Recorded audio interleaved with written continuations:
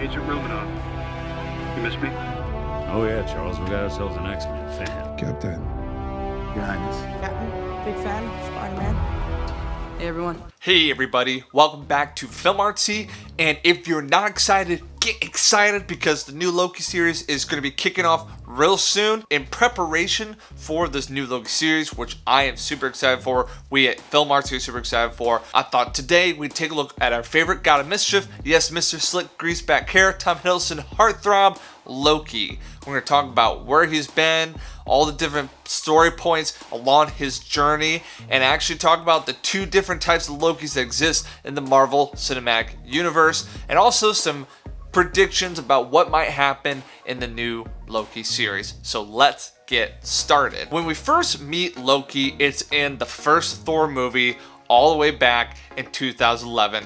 He's this sly, manipulative prince, son of Odin, and he's actually loyal to the realm of Asgard, and seems like he has a pretty good relationship with Thor, his brother, and it seems actually like a pretty good person. He doesn't seem fairly evil at the first point that we meet him. But during this movie, he meets with the Frost Giants and discovers a truth that had been hidden from him, that he himself is actually a Frost Giant, and he was abandoned as a young baby, picked up by Odin, and Odin essentially had taken him in with the hope that this would be a way to bridge peace between Jotunheim, the ice place, and Asgard. We find out during this time that this is something that really hit Loki pretty hard, because he's already had feelings about Odin not really loving him as a favorite son. Clearly Thor seemed to be his favorite, and it even more hurt him deeply that he found out he's adopted,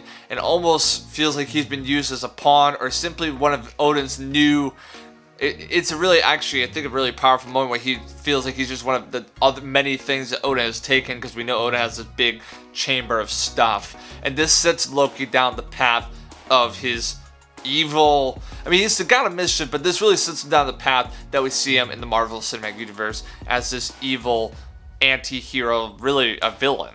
At the end of Thor 1, Loki lets himself fall from the broken Bifrost Bridge into a wormhole in space rather than make amends for what he has done or accept any punishment that might be forthcoming. Once again, this is a really interesting story. Loki's an interesting character, and that's what I'm really excited about the series, is we're going to flesh that out.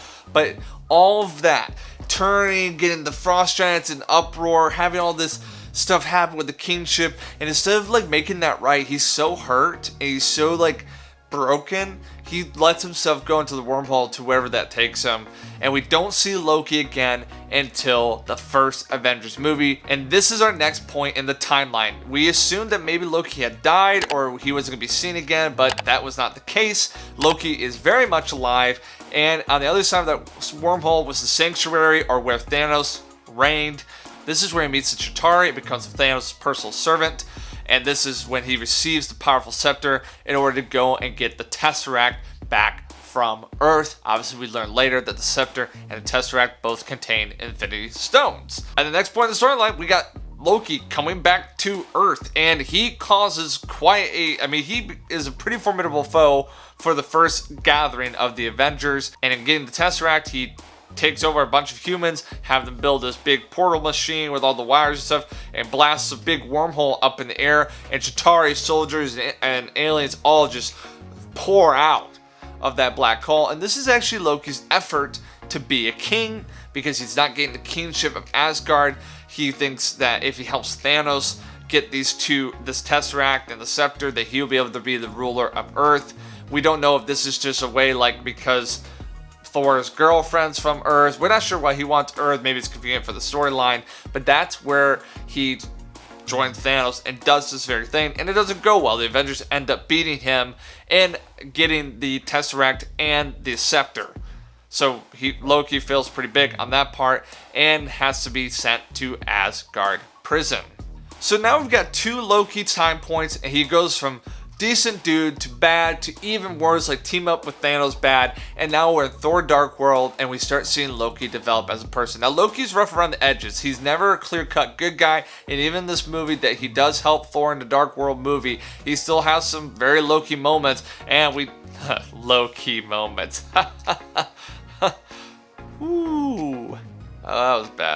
And the next point of the storyline, after the Avengers, we find Loki withering away in an Asgardian dungeon, probably sentenced to the forever because he jacked up Odin into the deep sleep, took the kingship wrongly, sent the destroyer on Asgardians. Then he teamed up with the Mad Titan Thanos, tried to take over a world by invading it with aliens. And so yeah, that's a pretty bad list, and I don't know how many life sentences that would equal for a god. I don't even know how long it takes for a god to die, but it seemed like he'd be in prison for a long time. This is where we find him, but he still is being brought back in the MCU, which is just interesting because you don't see this really with any other villain. He's in the dungeons until his mother Frigga dies, and there's some really cool interaction where we find out that Loki is so much more than just a guy who wants to do bad things.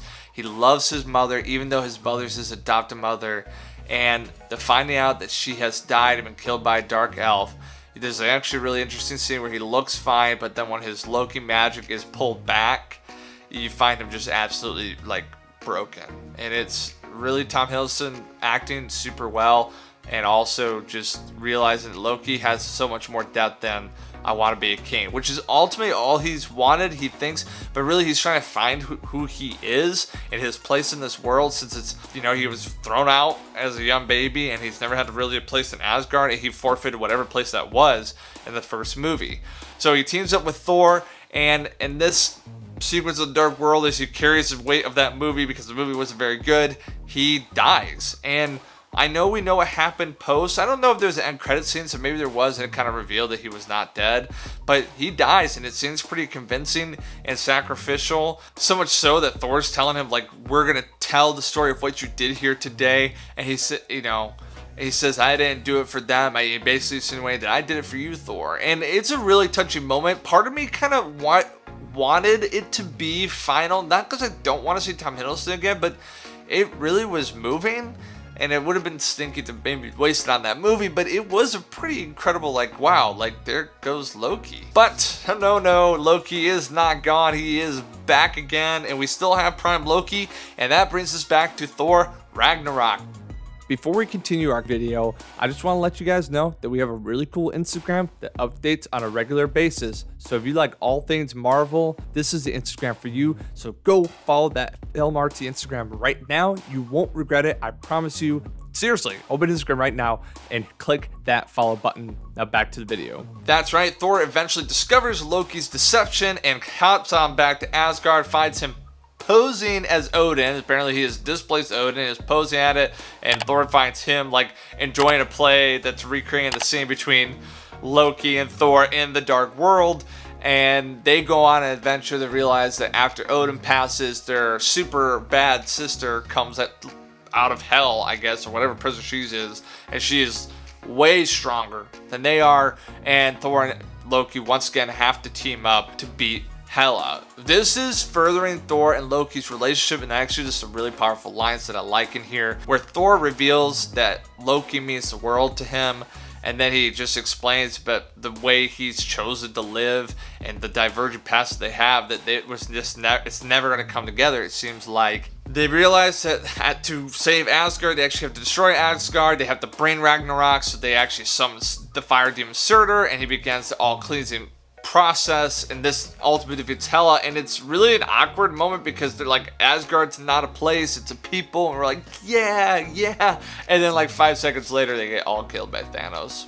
So, not all of them, but a lot of them. And this is where Prime Loki dies. The next point on Loki's tragic, interesting storyline is he kind of turns good and helps Thor save Asgard. And that seems maybe like the redemption arc, but he dies. So we lose Loki, and it's really hard. And I do kind of hate that it gets tacked on to the beginning of Infinity War. I get that it kind of makes the stakes feel real because we do see Loki go down, but at the same time, felt like we needed more Loki, and so did Marvel. So this is where we're gonna get second Loki, and let's talk about that here. So maybe you've been confused, but there's actually 2 Lokis that exist, and it's all due to this new Loki series. So if you've been tracking with me, the bookends of the first Loki is we meet him in Thor 1 and he ends in Infinity War. Then we got second Loki. If you're not quite sure what I'm talking about, is that during Endgame, when they try to get the Tesseract in New York, and the Tesseract gets kind of tossed around between Iron Man having his shock and the Tart and Ant-Man and the Hulk banging the door. The other Loki grabs the Tesseract and disappears, and that's immediately when we have the branching timeline. And that's where I think the Loki series is going to start off. They made that pretty clear in the trailers that they've been showing. So we've got a very different Loki at that point. So part of me is excited, part of me is a little discouraged. So what's interesting about that Loki is he is still full of wrath and rage at that time. He feels, you know, betrayed by Odin and his lies and deceitfulness, and that Thor doesn't have his best interest, and then he has just failed to succeed his efforts of getting the stuff to Thanos and taking over the Earth. So he's like where we found him in that prison cell in Dark World. Really, by all accounts, this is kind of like the total jerk, awful Loki. Like, this is the baddest of the Loki that Loki has been, and that reflective moment that he gets in Asgardian prison with his mother dying, he doesn't get here. The TVA will recruit the God of Mischief to help clean up the temporal mess that he's created and grabbing the Tesseract and skedaddling and getting out of there. So it will be pretty interesting, because now the Ancient Ones, like what she said, is right, and I actually have a different video that talks about how Captain America actually failed due to the reality that this separate timeline does exist, because the Tesseract got, and that didn't ever get fixed. And what that means moving forward for Loki, I don't know if he ever makes it back into the main timeline. I know they're trying to keep the series as not a necessity, but we love our Loki, and there's some rumors that this might not be the only season, so I look forward to see what they're doing. Once again, thank you so much for watching. If you're excited about the Loki series, let us know in the comments. And if you enjoyed this video, please like and subscribe and share this with your friends. We produce these videos like on the daily, so we've always got stuff coming for you guys. And if you got anything that you'd like to see, let us know in the comments. And as always, until next time guys, thanks for watching.